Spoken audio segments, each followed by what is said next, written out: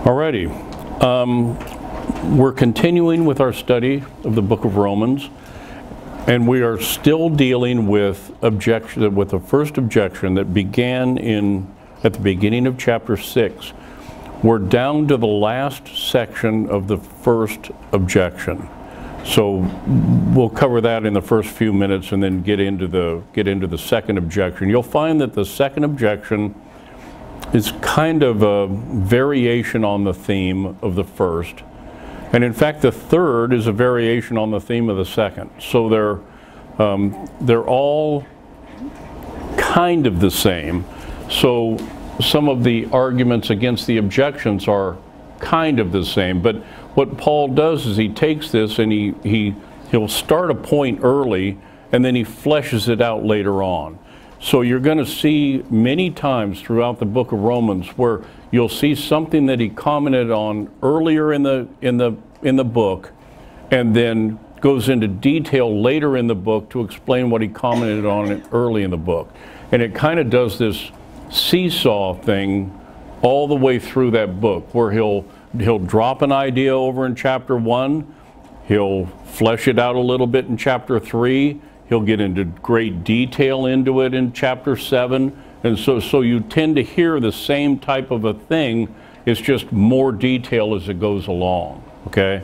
Now, remembering back, the objection 1 is the objection that grace permits men to live in sin. Grace permits men to live in sin.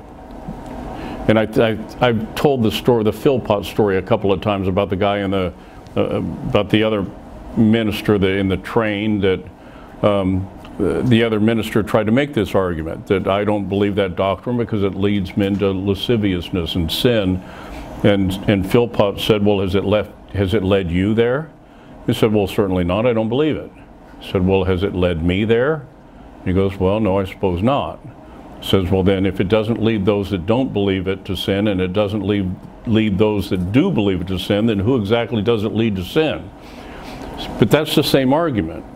That's the other side. If the argument can come at you that it then allows people to live in sin so I can live however I want, or on the religious side, you can't have that doctrine because that leads people to sin. And okay, two sides of the same coin, if you will. That's what we're dealing with here. This runs from chapter 6, verse 1, all the way through verse 14. We are now down to verses 12 through 14, the last section. And Paul is making the point that because we have a vital union with Christ, because we're dead to sin and no longer need to live in sin, and because we're to reckon ourselves to be part of that group that Christ saved, then therefore we are to yield ourselves as instruments of righteousness unto God. Because of the change in our heart, we are to exercise it and use it in God's service. Okay, that's the intro to this last section. So let's look at this. It's verses 12 through 14, where Paul says, and he just finished making the point that we are to reckon ourselves dead to sin. In other words, count yourselves, consider yourselves dead to sin. Because if you are born again, you are. Christ has paid. So to the Christian, you don't have to live in sin. You have the ability to not live in sin. Now, most of us don't practice it perfectly. And as we continue on, and when we get into chapter 7, especially towards the end of chapter 7, you'll see why we don't practice it perfectly, and why Paul keeps saying over and over and over and over again to attempt to practice it perfectly anyway, okay? But the point that we just finished last week was, you're a child of God, start acting like one. You don't have to live in sin, so quit living in sin and start acting like you are what you actually are. And then in this section, beginning at verse 12, we read, let not sin therefore reign in your mortal body, that ye should obey the lusts thereof. Neither yield ye your members as instruments of unrighteousness unto sin, but yield yourselves unto God as those that are alive from the dead, and your members as instruments of righteousness unto God. For sin shall not have dominion over you, for ye are not under the law, but under grace. Now we got a few points we need to make in this, just so that we understand. First off, this section where it says, ye are not under the law, but under grace.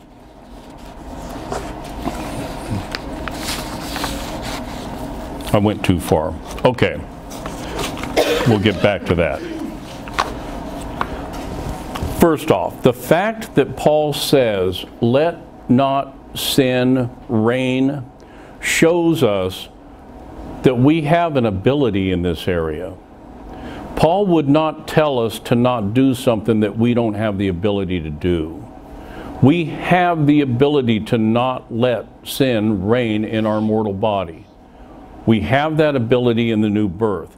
The word reign means, in verse 12 here, it means to possess or exercise sovereign power or authority, to rule, to be predominant, to prevail, to rule, to have superior or uncontrolled dominion.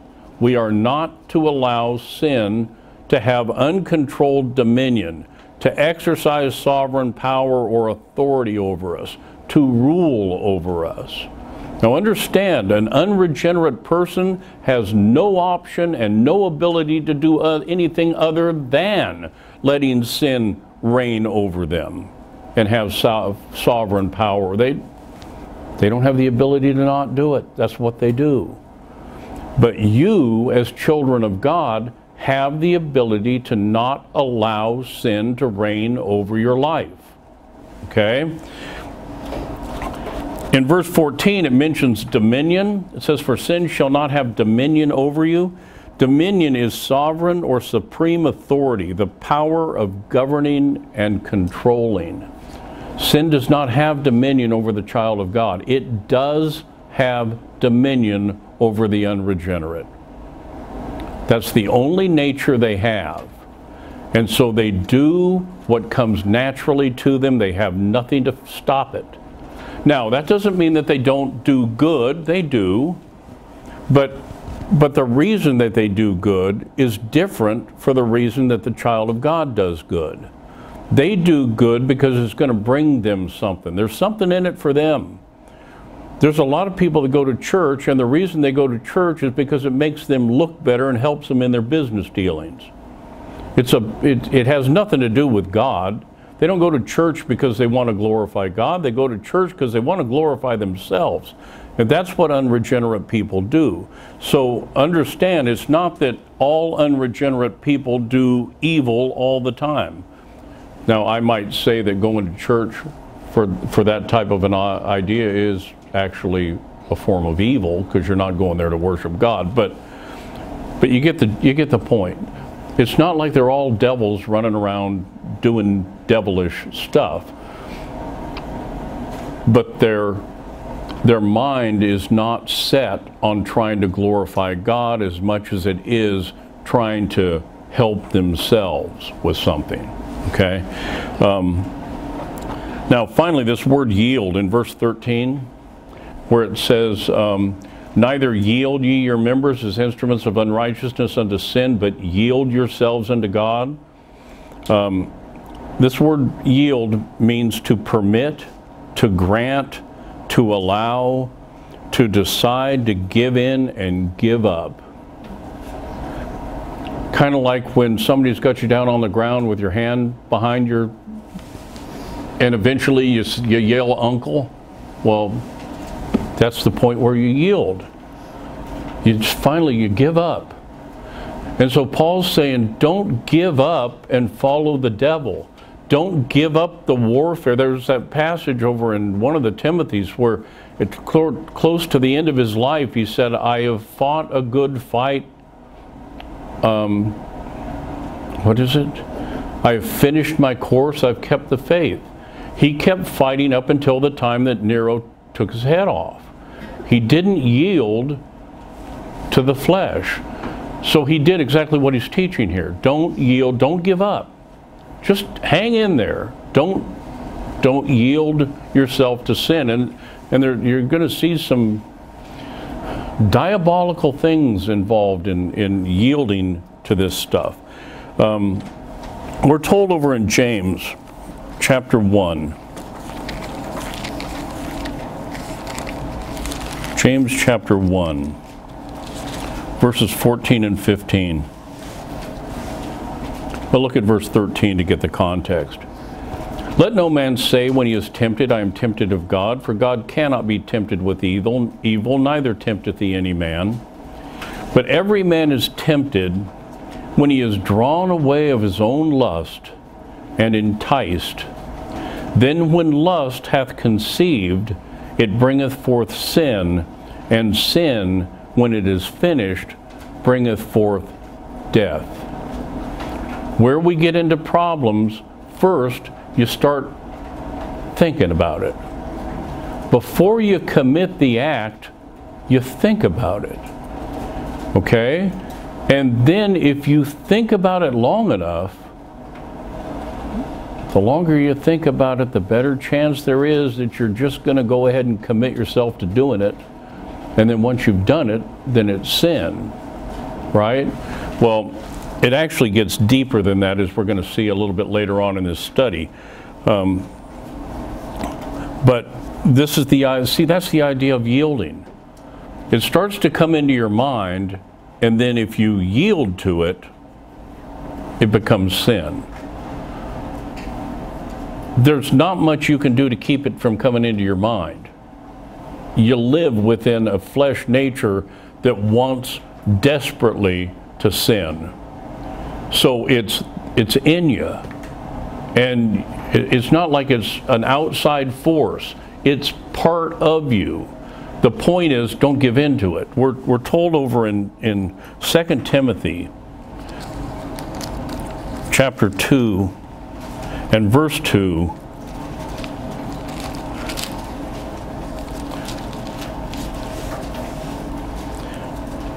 Okay, that's the wrong verse. Oh, verse 22, 2 Timothy 2:22. Flee also youthful lusts. I'm going to stop right, that's all I need. Flee also, now that does not mean the lust of teenagers. That means flee them when they're still young, before they've had a chance to take root. As soon as it starts to come into your head, get away from it right then. Flee it then. Because if you let it grow up, then you're going to do it. Then you're going to have to go back to God and apologize for doing something that you know better you shouldn't have done to start with. Okay? And so rather than yield to it, flee it. Now notice, this is interesting. Neither yield ye your members as instruments of unrighteousness unto sin, but yield yourselves unto God. Okay? Whether you yield and follow the unregenerate flesh, or whether you follow God with the regenerate new man, in either case, you're yielding. You're yielding in either case. Either your sinful flesh nature does what it wants to do, which is sin, and the new man yields to the flesh and says, okay, I give up, I'm going to do the sin. Or the new man wars with the old man, and the old sinful unregenerate flesh has to yield to the new man. One or the other. There's a yielding going on in here. Paul is instructing us not to give in to what the flesh wants, but do give in to what the Spirit wants. Don't yield to the sin, do yield to the new man. Okay? So when this warfare starts, when the thought comes into you know it's wrong. So follow the side that's telling you it's wrong and don't do it. Now, you know, I mean, it sounds really simple. I know that it really isn't. And like I say, as we get down into the end of chapter 7, you're going to see why it really isn't. But Paul is telling us to don't yield to the sin. yield to the right. Now, a regenerate child of God does not have to allow sin to rule over him anymore. You have the ability in the new birth not to allow sin to rule over you anymore.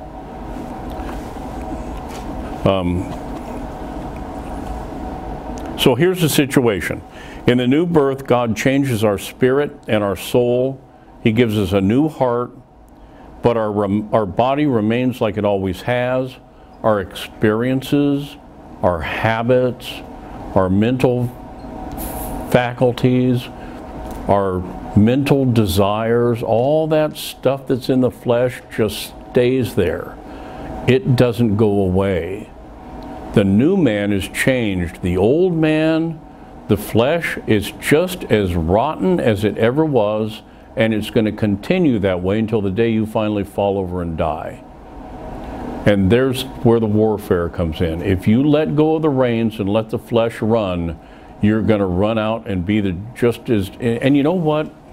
I remember Conrad talking about this, and I've lived in the ministry long enough now to say that I can agree with him. When children of God get in the flesh, it's uglier than dealing with folks out there that have no spiritual nature to them at all. And I think it's because of all the pent-up years of not being sinful that when they finally let go, it can get ugly.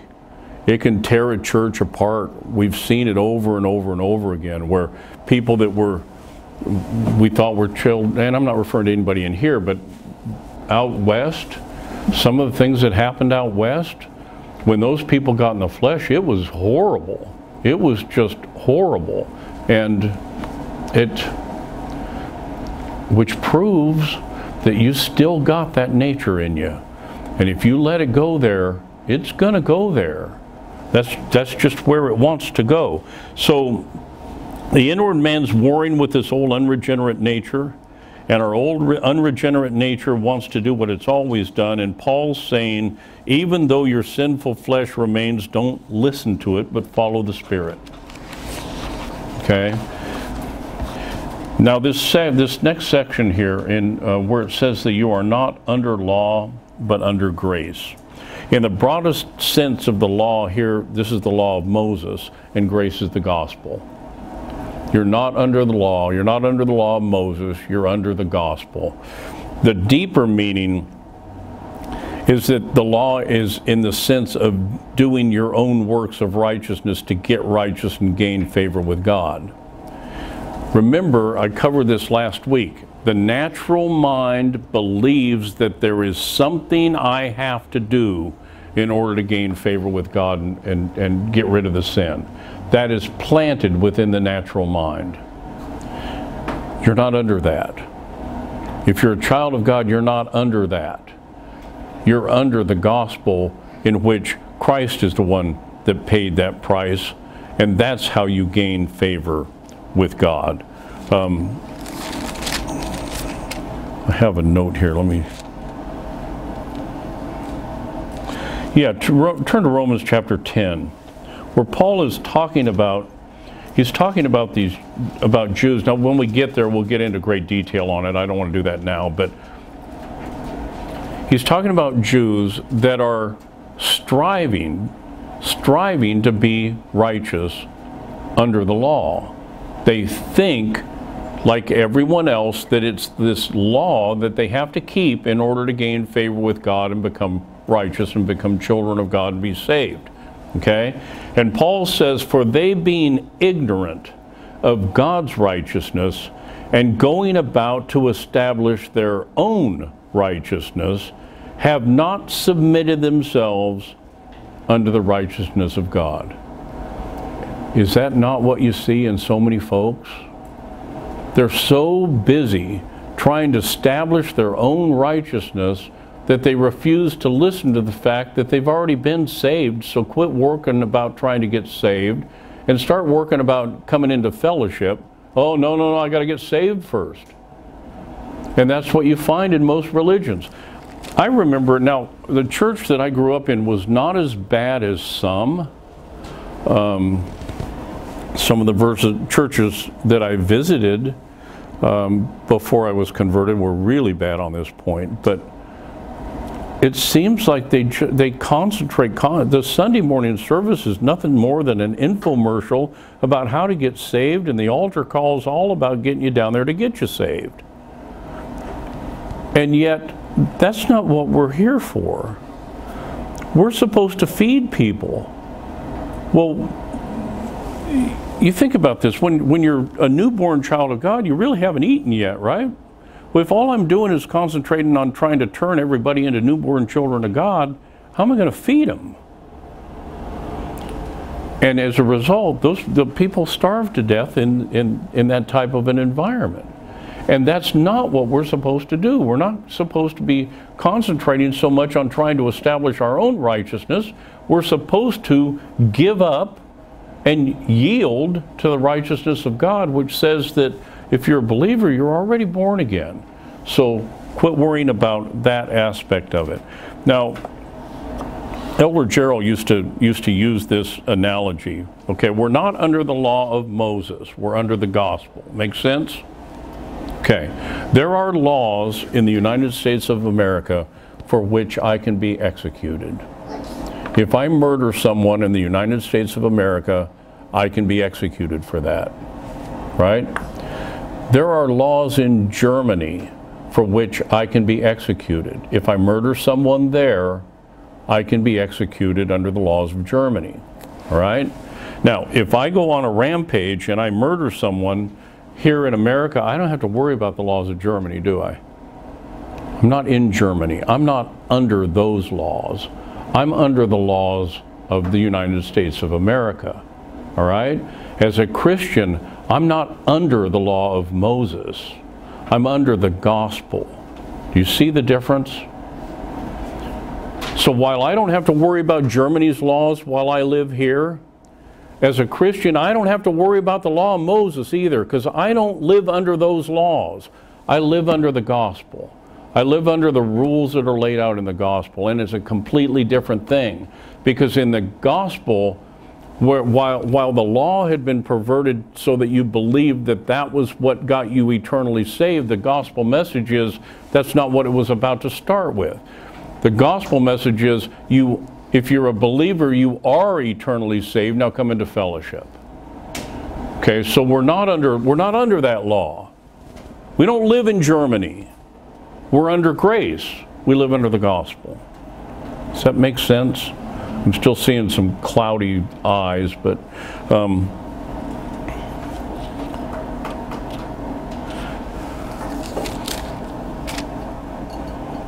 in Romans 8 and verse 2, it refers to the law that you're actually under. For the law of the Spirit of life in Christ Jesus hath made me free from the law of sin and death. The law of sin, that was what the law of Moses was. The law of Moses never brought life to anybody. The law of Moses pointed out that you were a sinner and said that you were guilty and that you couldn't live by it. So there you have the law of sin and death. But you're not under that if you're under the law of the Spirit of life in Christ Jesus. If you're a child of God, you're under His law. You're not under the law of Moses. So there's no need to concentrate so much on the law of Moses. Now remember what our objection was. We're still dealing with an answer to an objection which said that grace permits men to sin. So we don't need to keep there's no need to keep the law. Well, folks, there ain't no need to keep the law anyway relative to being saved. There never was. Okay?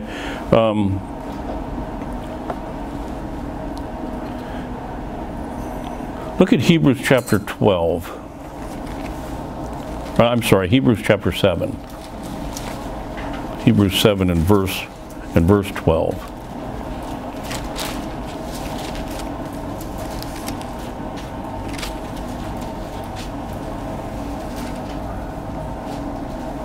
For the priesthood being changed, this is talking about Melchizedek and the fact that Christ was not under the Levitical priesthood. He was under the priesthood of Melchizedek. And so Paul says, for the priesthood being changed, there is made of necessity a change also of the law. You remember, Moses' law had the Aaronic priesthood in it. We're not under that. We're not even under that priesthood. So we're not under that law. That law means nothing to us, really. So to make an argument that, well, if I under grace and I don't have to, then I can live however I want and not live under that law. You were never under that law, any more than you're under the law of Germany living here in the United States of America. I don't know what laws they got, but whatever they are, you know. Well, here's one for you. You know, on the Autobahn you can drive as fast as you want to. There's a law that you're not. Try that here. Try it and see what happens. So you go out there, get on Interstate 4 and mash down on the gas pedal and get the car up to about 170 miles an hour and see how long it takes before you go to jail. Because that's a law in Germany, but it's not a law here. Okay? You can't claim to the police officer when he pulls you over, but I'm working under the laws of Germany here, officer. Because if you do that, he's going to get the breathalyzer out, right? We don't live under the law of Moses. That's for a different time and for a different people, and we don't live there. We live under the gospel. Does that help? Okay. All right. So the long and the short of this is that grace, where the argument that grace allows men to sin, grace does not permit men to live in sin. It calls them to live in righteousness. Because as born-again folk, they have the ability to live righteously. And not only that, they have a desire to live righteously. So those that try to make the claim that grace allows men to sin, or that I can live however I want because of grace, you just establish the fact that you don't have within you the understanding that you need that would prove that you're a child of God. You have within you everything that teaches that you're not one. Okay? And we're going to see that as we continue on. Now, we finished objection 1. Let's move on to objection 2.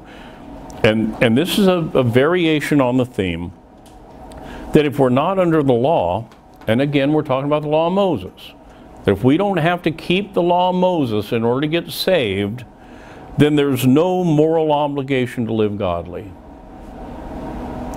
We're not obliged to live godly if we don't have to live by the law in order to get saved. There's no. In other words, what's in it for me? What's in it for me to live godly if I'm not going to get eternal salvation out of this? If I'm not going to get any goodies out of this, then what the heck's in it for me? Why should I do it? That doesn't sound like a saved person, does it? And we're going to see that that's usually the case. Now, Paul answers here that the vital union with Christ that we're placed in by God, wherein he imputes Christ's righteousness upon us, establishes a higher moral objection for us to live godly. What's that? What are those hot dogs?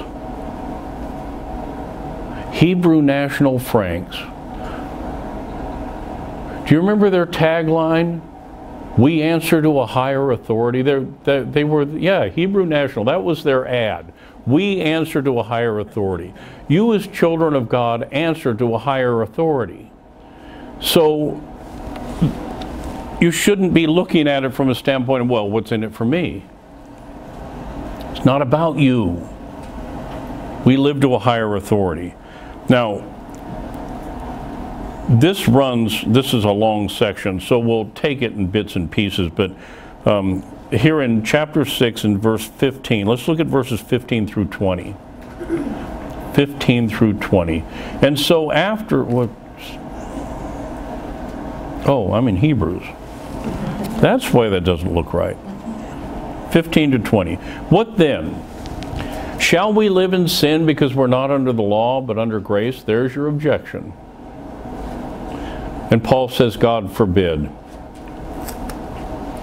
Verse 16, know ye not that to whom ye yield yourselves, there's that word again, to whom ye yield yourselves servants to obey, his servants ye are to whom ye obey, whether of sin unto death or of obedience unto righteousness. But God be thanked that ye were past tense, the servants of sin, but ye have obeyed from the heart that form of doctrine which was delivered you. Being then made free from sin, ye became the servants of righteousness. I speak after the manner of men because of the infirmity of your flesh, for as ye have yielded your members servants to uncleanness and to iniquity unto iniquity, even so now yield your members servants to righteousness unto holiness. For when ye were the servants of sin, you were free from righteousness. Now there's a lot in there, okay? First, I want you to notice that we have two different laws here and two different masters. Two different laws and two different masters. Verses 15 and 16. Well, verse 16. Know ye not that to whom ye yield yourselves servants to obey, his servants ye are to whom ye obey. His, masculine. There are two masculine forces here. His servants ye are to whom ye obey, whether of sin unto death, and that refers back to that law that we just read about, the law of sin unto death, or of obedience unto righteousness.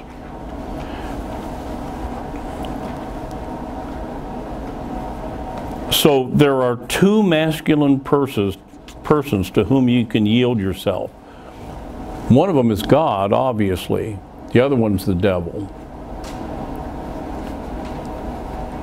And this is a principle that a lot of people think that a lot of what they do in this world is benign, and that's not the case at all.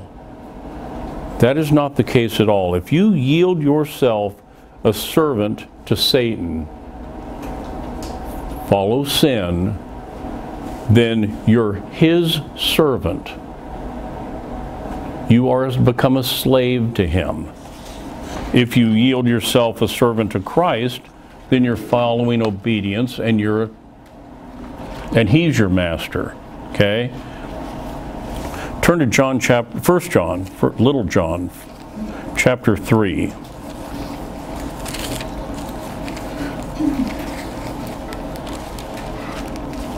Verses 7 through 10.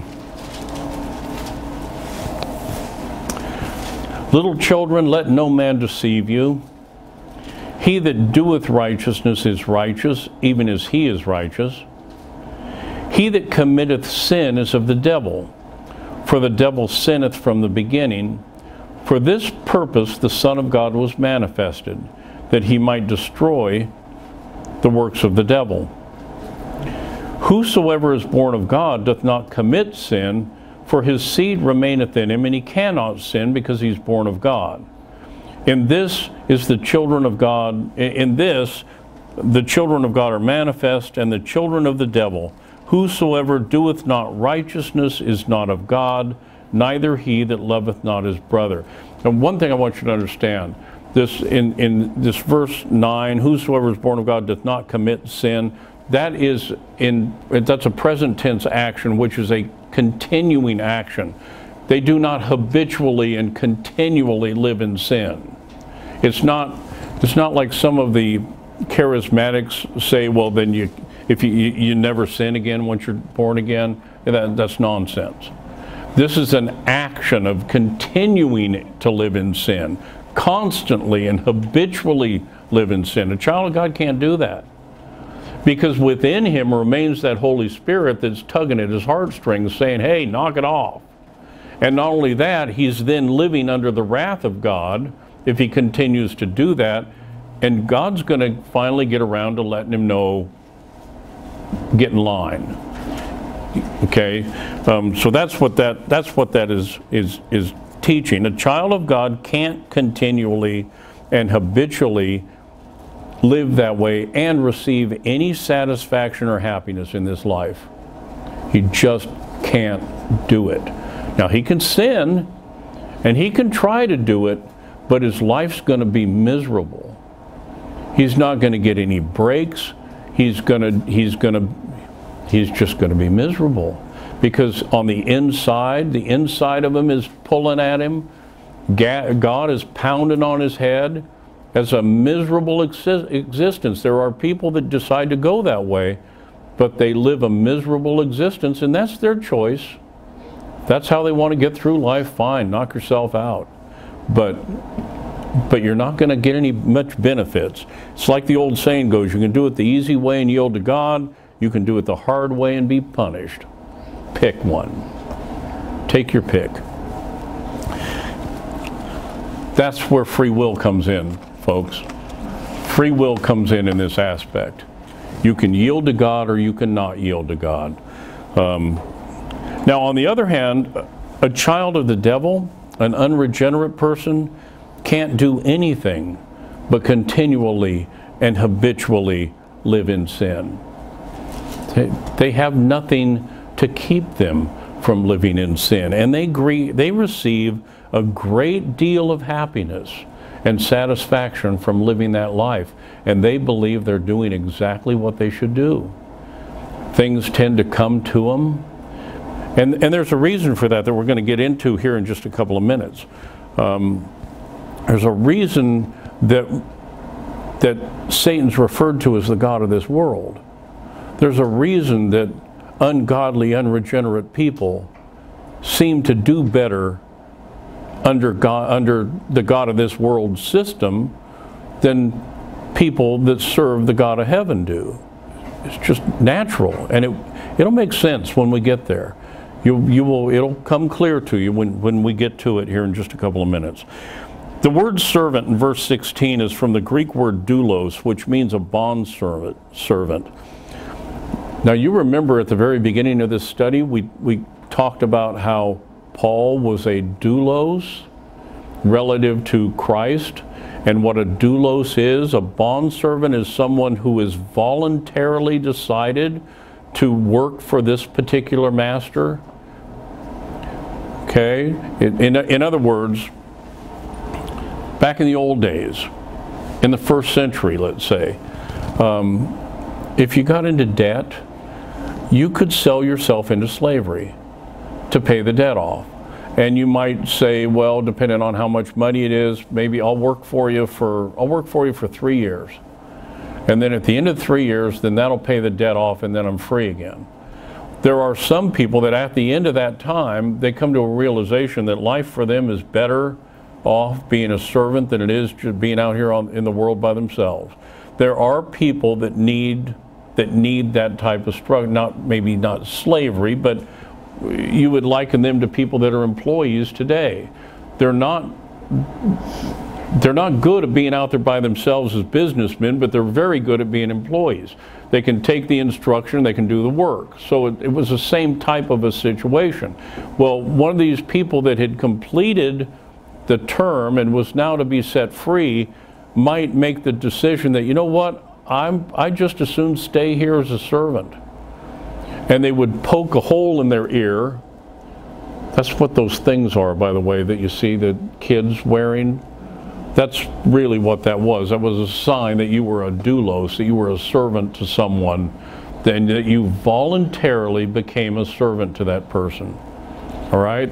That's this word doulos. Now, a child of God, you voluntarily choose to serve Christ as a doulos, or you voluntarily choose to serve the devil as a doulos. You want me to repeat that? It starts getting a little bit scary. You either voluntarily choose to serve God, or you voluntarily choose to serve the devil. You're not forced to serve either one of them. You make that choice. You decide on that. Now, if you're unregenerate, not born again, you really don't have a choice. You don't have a choice to follow God. You don't have the ability to follow God. So you only get to pick from column A. But if you're a child of God, you can pick from column A or column B. But whichever you pick, and you live with the consequences of your choice. Now, there's another important point about this word yield. And that refers to something we call chattel slavery. Chattel slavery. I don't know how many of you are familiar with this. We just gave the example of someone that got, well, you know, one of the way back in the 1700s, there were a lot of people over in Europe, especially in the 1720s, I guess, during the potato famine, that were starving to death in Ireland and Scotland, that wanted to come to America, but they didn't have anything. They didn't have any money. How am I going to pay the passage to get to America? Well, I'll sell myself into slavery, and that will pay my passage. Now, if I'm a skilled worker, I might only have to work for a couple of years. If I have no real skills, I might have to work for 6 or 7 years. But that's how I'm going to pay this off. They didn't have the American Express card back in those days. It was cash on the barrelhead. So you don't have the cash, you sell yourself as a slave to someone that does have the cash, and then when you come to America, you go to work for them. And you work for them until you pay the debt off. Now, in this chattel slavery world, anything that you own at the time you become a slave now becomes the property of the master for however long you're under that contract. So, you have a house, and you go into slavery, your master now owns the house. And if he wants, he can move you out of the house and move somebody else in it, because it's his house until you finish the term. That's the idea of chattel slavery. If you have a car, it becomes his car. If you have tools, they become his tools, and he might give them to you to do the work that you have to do in order to pay off the bill, but that's his decision to make. Once you become his servant, everything you have belongs to him, as long as you're his servant. Now, that's going to become vitally important later today or next week. Just remember that idea of chattel slavery, that when you become a servant of someone else in a chattel slavery situation, all of your property now belongs to your master. Okay? And that's going to answer a bunch of questions. So hang on to that one. There are also some very important occult implications here, and some very important warnings. The devil cannot simply jump on top of you and overtake you. He can't do that. But if you open a door up and you let him in, good luck getting rid of him. So there are things that now, the original members of this church remember that Conrad went through kind of a bondage breaker thing before he started the church. There are things that you can get involved in without even knowing about it that can open doors.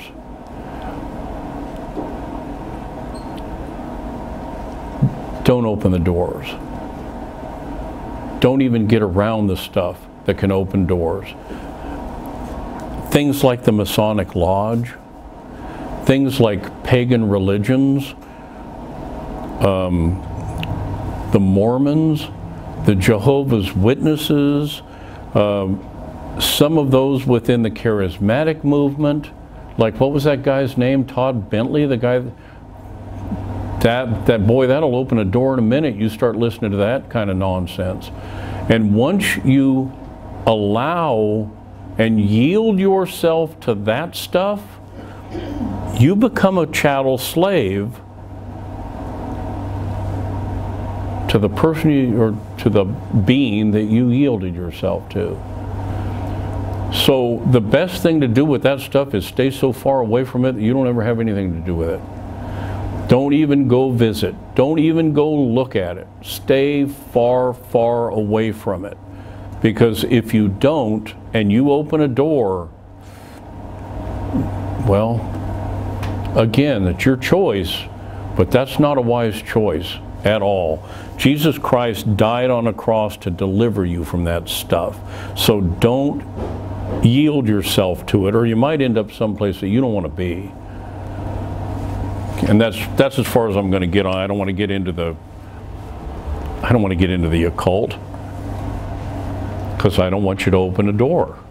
And I don't want to open a door either. So I know it's out there, just stay out there and I'll stay in here. Okay?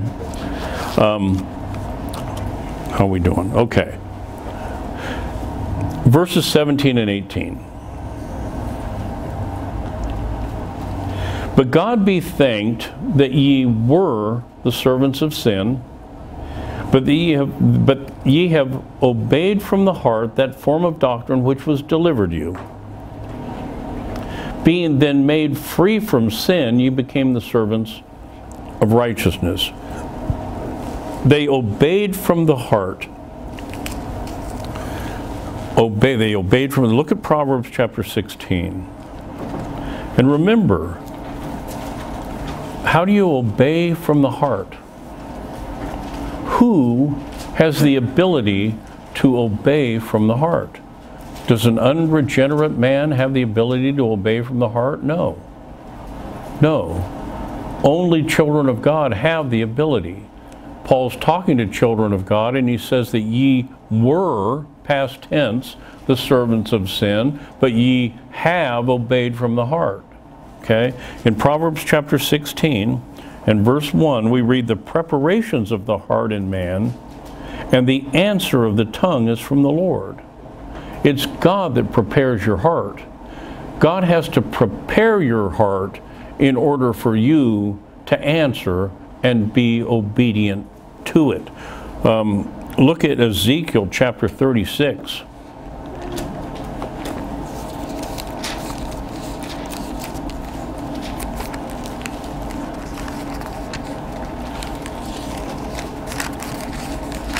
Ezekiel chapter 36.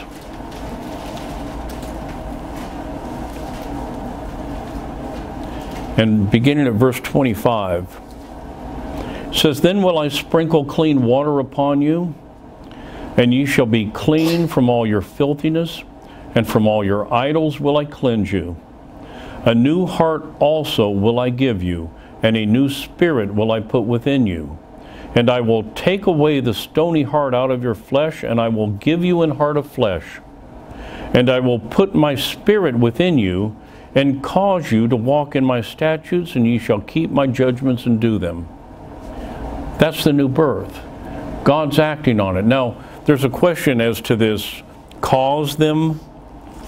And some people will say, well, see there, God forces you to do it, because he causes you to walk in his statutes. Look at Ezekiel chapter 11. In Ezekiel chapter 11, verses 19 and 20, we have pretty much the same thing that's being said, with one slight difference, and it explains that word cause. And I will give them one heart, and I will put a new spirit within you, and I will take the stony heart out of their flesh, and will give them an heart of flesh, that they may walk in my statutes, and keep my ordinances, and do them. The cause in Ezekiel 36 is an enabling cause. He gives us the ability to walk in his statutes. He doesn't force us to. Okay? Okay. Now, then Paul says back in Romans chapter 6, God be thanked that ye were the servants of sin, but ye have obeyed from the heart that form of doctrine which was delivered you.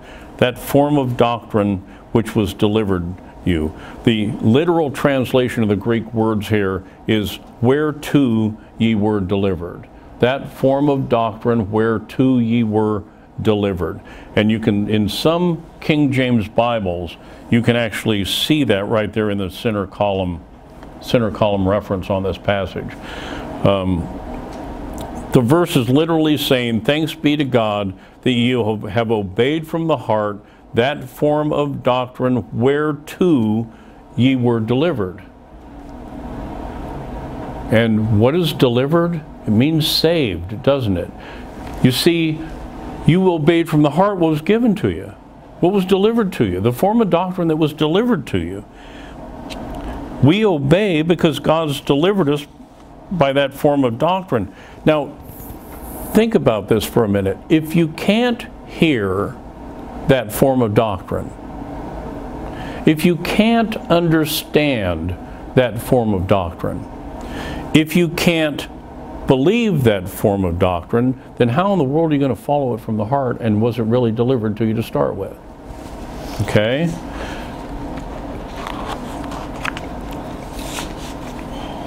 In order for us to hear, in order for us to understand, in order for us to believe, and I don't need to go to all the verses again, we've gone over them time and time again. You have to have already been changed. God has already had to have acted upon you. And in verse 18 it says, being made free from sin, ye became the servants of righteousness. Look at Ephesians chapter 2.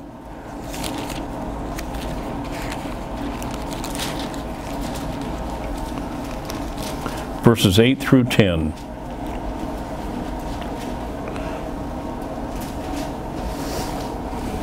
Ephesians 2, 8 through 10. For by grace are ye saved through faith.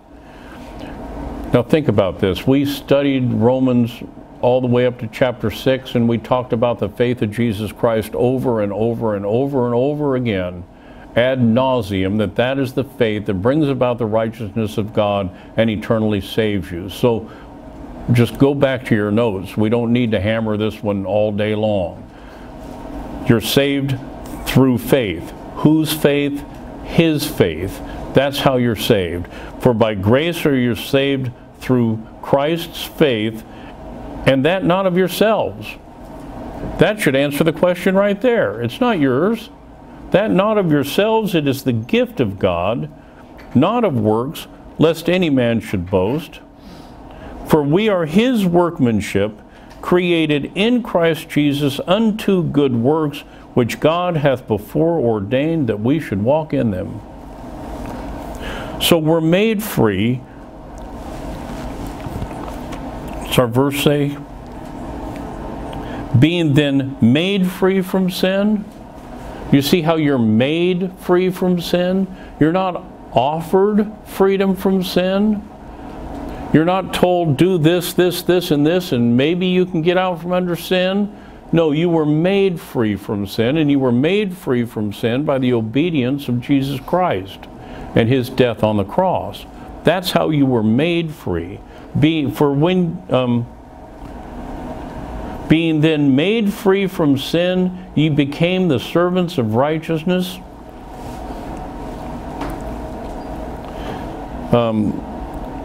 Verses 19 through 20. I speak after the manner of men because of the infirmity of your flesh.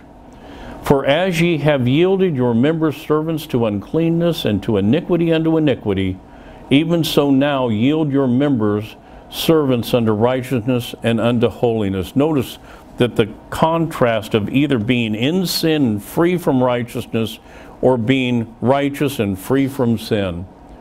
It's kind of an either-or proposition. In verse 19, if you look at verse 19 is the opposite of verse 18. It's like it flips, the coin flips over. You're looking at two sides of the same coin. So you look at it here, then you look at the next part, then verse 20 flips back to 18 again. Let's look at it. Being then made free from sin, you became the servants of righteousness. I speak after the manner of men because of the infirmity of your flesh. So here you are, servants of righteousness. And in verse 19, for as ye have yielded your members servants to uncleanness and to iniquity unto iniquity. See, it's the other side. Servants of righteousness, servants of iniquity. By the time we get back down to verse 20, for when you were the servants of sin, you were free from righteousness. So he's trying to make the point that this yielding factor within you, you can be one and you can be the other. And he's desirous that you yield yourselves servants to righteousness. And he makes the point here that the sinner is free from righteousness and that the righteous man is free from sin. Now, again, doesn't mean we don't sin. We don't have to. We've been freed from it. We do because we're weak. But you're freed from it.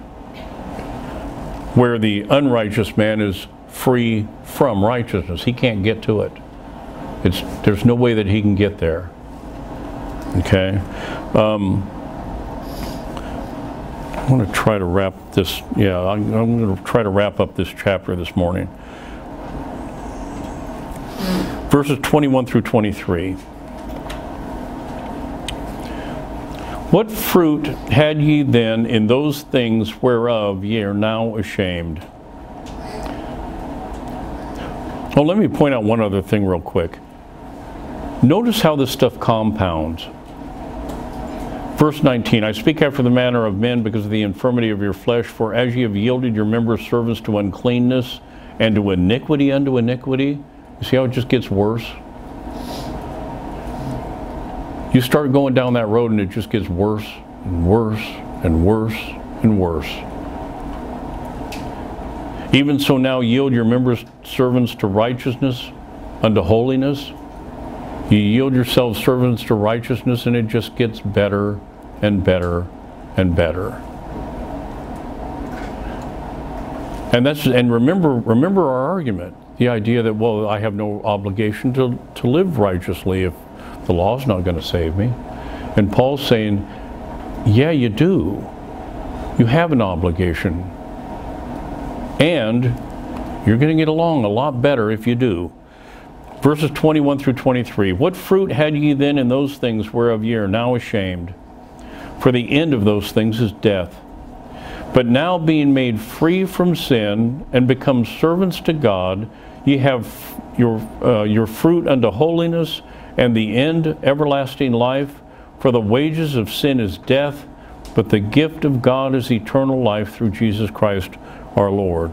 The fruit of sin is death. Verse 21, we just read that. Look at James 1, 13 through 15. And we looked at this one a little bit ago also.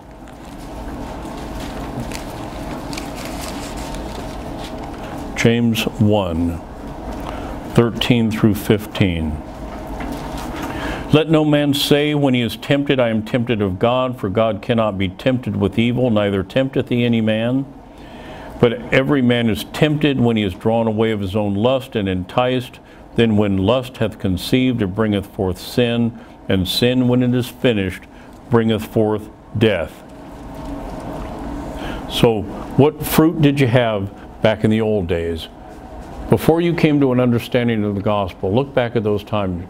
What fruit do you have from that? The very things that you're ashamed of now that you wouldn't even think about touching. What kind of fruit did they produce? Death.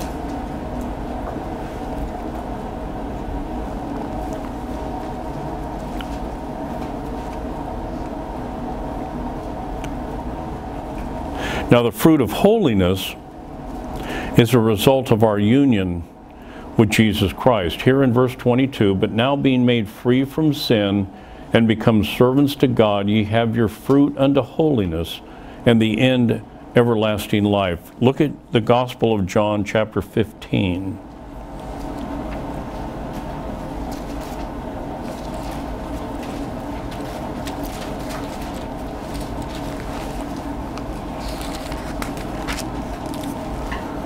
verses 4 through 8.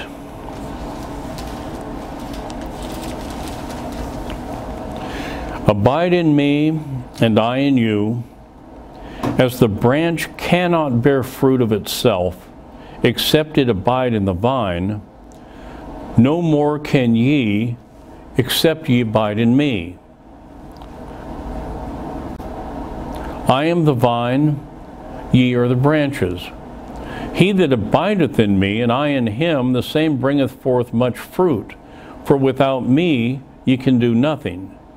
If a man abide not in me, he is cast forth as a branch and is withered, and men gather them and cast them into the fire, and they are burned. If ye abide in me, and my words abide in you, ye shall ask what you will, and it shall be done unto you. Herein is my Father glorified, that ye bear much fruit. So shall ye be my disciples. You see, the fruit of holiness is just like a plant. You take a grapevine. How much fruit are you going to get if you clip the branches off? Not much, right? If they're not tied into the root system, they're not going to bear fruit. If you're not following Christ, you're not going to bear fruit. If you yield yourselves into sin in one area or another, you're not going to bear fruit. That area, you're going to be dwarfed. You're just going to wither away to nothing. And that's the analogy he's trying to make. Abide in Christ. Don't yield over here, but abide here. Stay here, and that way you can grow fruit. When you think about it in terms of a church, when you're dealing with like grapes, there's certain runners that come out off of the trunk that show promise, and others that really don't. And so when you clean up the plant, you go cut off the ones that don't show any promise, and you keep the ones that do. Kind of the same way here. We stumble into somebody within the church that's not abiding in Christ, and what do? We prune them off the branch. And it's the same way in your life as well. If you don't abide in Christ, don't expect to grow fruit. And eventually you'll just wither away. God reads your heart. He knows what your heart is. If your heart's not in it, then eventually you just atrophy and wither up, and you're gone. So the command here from Christ is to abide in him, and Paul's trying to make basically the same point. Stay solid. Yield yourself to God. Do not yield yourself to the devil. And that has even more implications, as I pointed out, because of some of the slavery issues that we're going to get into probably next week. Now, to wrap this chapter up, verse 23 just simply restates Romans chapter 5, verses 15 through 19. It's a summary statement of that. For the wages of sin is death, but the gift of God is eternal life through Jesus Christ our Lord. And we worked ourselves through this one. Romans chapter 5, 15 through 19 says, but not as the offense, so also is the free gift. For if through the offense of one many be dead, much more the grace of God and the gift by grace, which is by one man Jesus Christ, hath abounded unto many. And not as it was by one that sinned, so is the gift. For the judgment was by one to condemnation, but the free gift is of many offenses unto justification. For if by one man's offense death reigned by one, much more they which receive abundance of grace and of the gift of righteousness shall reign in life by one Jesus Christ. Therefore, as by the offense of one judgment came upon all men to condemnation, even so by the righteousness of one the free gift came upon all men unto justification of life. So that's a summary statement of that point. Now next week, we're going to start at chapter 7. We'll pick up at the beginning of chapter 7 and start to work through as far as we can get. Chapter 7 actually begins off with a discussion of marriage, and so we'll chase that off for a little while and then continue on. I would guess that it'll take us a couple of weeks to get through chapter 7 before we get into chapter 8, and then chapter 8 gives us a list of the benefits of salvation by grace. Chapter 9 through 11 deals with the two Israels, the two gospels, the two salvations in the gospel. Chapters 12 through 15 are some practical exhortations, and chapter 16 is the close. But we're now, at least we're up to chapter 7, and there's a lot of interesting things in chapter 7, especially dealing back with some of the things we talked about today. And so keep those in your mind, and we'll come back to this again next week, Lord willing. Let's stand and be dismissed in prayer.